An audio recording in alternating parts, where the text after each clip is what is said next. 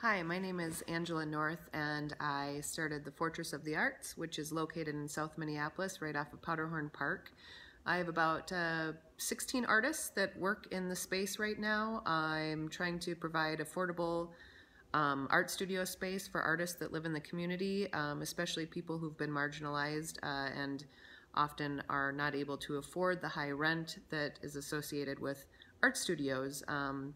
And in that way, keeping art accessible for people who are less privileged and still have a passion to make and create art in the community in which they live.